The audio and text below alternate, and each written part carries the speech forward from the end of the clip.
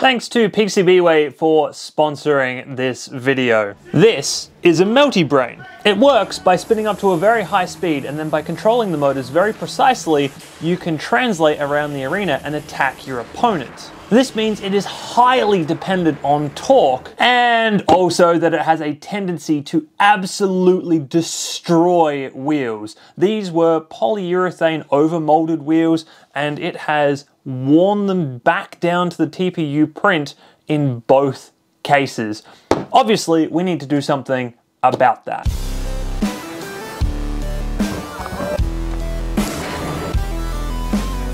And what we're doing about that is not a new idea. In fact, if you've watched any NHRL at all, you have seen these. These are cleats. They are basically just spiky metal rings, and these have been machined for me by PCBWay out of 3mm thick spring steel. Now, PCBWay has a whole bunch of different metal options, and I am no metallurgist or material scientist, so I actually don't know if these are the right choice or not, but I figured I'd give them a try. I'd never tried spring steel for anything before, so I can say these are fairly sharp. I don't know the exact machining process on these, but they have come out very, very well, especially the small details of the actual spikes themselves. The theory behind these is rather simple. Rather than being soft and squishy to increase contact area and therefore increase traction on the ground, the spikes simply stab into the ground and force movement that way.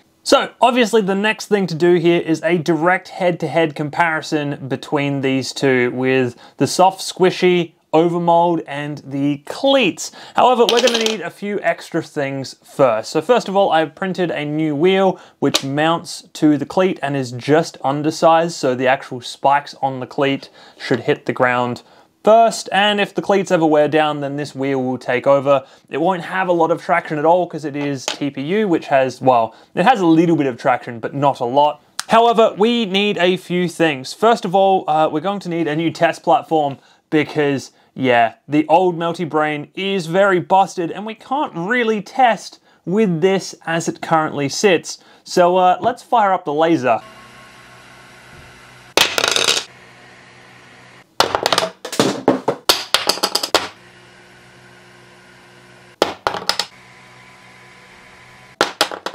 With the laser fired, we have enough pieces to jigsaw together a kind of test melty brain effectively. This thing has no weapon teeth. Nope, I'm missing a part. And no weapon teeth honestly is kind of fine for this because, let's be honest, this thing isn't supposed to actually be a melty brain and fight things. It is just to test the traction of the wheels that we're fighting with, or attempting to fight with. While I put this together, I will say the other problem here is that we actually can't melty this in this video because I need a proper test box for that. And currently, my proper test box is being built, so it looks a little bit like this. So while it is coming together, it is not actually good enough for us to test in, certainly not at full melting speeds. So instead, what we are going to do is we are going to do a straight line speed test. This will actually also help because it will mean that we have to get some slow motion shots of the wheels and how much slip they actually have with the cleats versus the polyurethane tires that I have molded onto these. Also, this new melty brain chassis is very, very light, which means that traction is going to be at a very low point anyway, which will actually be a good thing for this test because we'll see how these two different wheel types do under a very light load, which means that they should have less traction than in a full beetle weight. With that said though, the next thing we need to do is get all of the guts out of this into here. There should be a simple case of taking the lid off and pulling all of the wiring out and swapping it over into the wooden box. However, the connection order of a brushless motor's wires is very important, so I made sure to do these one at a time to disconnect them from the chassis and make sure that they stayed connected to the same port on the ESC so that the motors spun in the same direction. With that one wheel out, it was just a case of doing the same thing again to release the second. Reassembly process is as easy as gluing the front and back down, adding a bit of bicarb, okay, maybe not that much bicarb, and then attaching the wheels back on with screws and then just clicking everything together. Now we're almost ready for a test. I just need to throw a battery in there and also kind of tape the top lid down. Everything kind of jigsaws together, so a little bit of tape should be more than enough to hold everything, especially as all we're doing is a straight line test into a wall. That should be totally fine for this. We're gonna start with our control with some polyurethane molded wheels, and then we'll move on to the cleats after that. So the testing methodology here was pretty simple. Set up a slow motion camera, put the robot in front of it, and just push forwards on the stick, which created some interesting results. If I was going to do this again, I would standardize how fast I push the stick forwards, because these motors are very, very overpowered. So in some cases, the robot flew and did ridiculous things, and in some cases, it just took off normally because I'd kind of feathered the throttle up a little bit.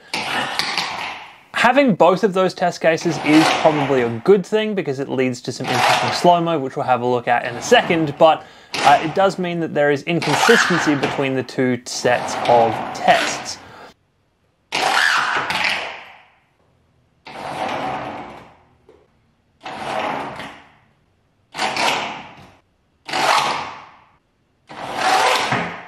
Speaking of slow-mo, let's take a look at some of that. Now, the slow-mo does seem to reveal why the robot was turning towards the camera all the time. The robot is slightly heavier on the side facing away from the camera because that is where the battery's sitting, and it seems as though that side is getting traction and almost like lifting the other wheel off the ground slightly, and the other wheel is not getting traction, especially not with the polyurethane wheels. As long as the speed is kept slow, the polyurethane wheels have no trouble keeping up with the traction needed to keep the robot moving, but as soon as things go a little bit too fast, they skid and slip all over the place. Interestingly, kind of the same deal for the cleats. However, when the cleats skid and slip, they dig into the ground a little bit, destroying it and gaining just that tiny little bit of traction, meaning the robot doesn't spin on the spot. Instead, it kind of drives a bit of an arc, which is very, very interesting. I also got this particular slow motion shot where I drove away from the camera with the cleats on, and you can see it digging up little sections of the wood floor as it takes off from a standstill, which is very, very interesting. It also made a bit of a mess of my wooden floor here. All right, so what conclusions can we come to out of all of this? Well, I think the cleats are an interesting thing. I'm not sure I can conclusively say they have more traction. What I will see is that when they are slipping, they gain slightly more traction than the polyurethane wheel, and that is because they are basically digging into the ground when they're slipping and moving that quickly, destroying the ground but getting a small amount of directional movement in the process, which I think could help keep a robot moving, especially on a slightly harder wood than I'm using. I'm just using base level MDF, which is what ARC uses for our arena. And yeah, on that, it's very, very soft, and the cleats here dig in super, super easily. But like I said, that does give the added benefit of a slight amount more forwards movement when that is happening over the polyurethane wheels. When they're slipping, they just slip and nothing really is happening to push the robot in a direction, as you could see in those tests where one wheel is getting traction, the other wheel isn't, and it's basically pivoting around the wheel that does not have any traction. Which, yeah, that was interesting. It wasn't a result I expected to see. So the big question though is, will I continue to use cleats going forwards? And the answer is probably not. ARC is not a big club. We don't have lots and lots of funds. We can't keep replacing the floors. So things that do consistent damage to the floors are probably not the best idea. And yes, I might get a slight competitive advantage by basically ripping the floors up every single fight, but that does mean that within a couple of events, the floors are going to be totally trash and we won't have money for new ones, which would just make fights worse for everybody. So I think as fun as these cleats are, I will leave them for events where floors are being replaced every single event, because the event can do that.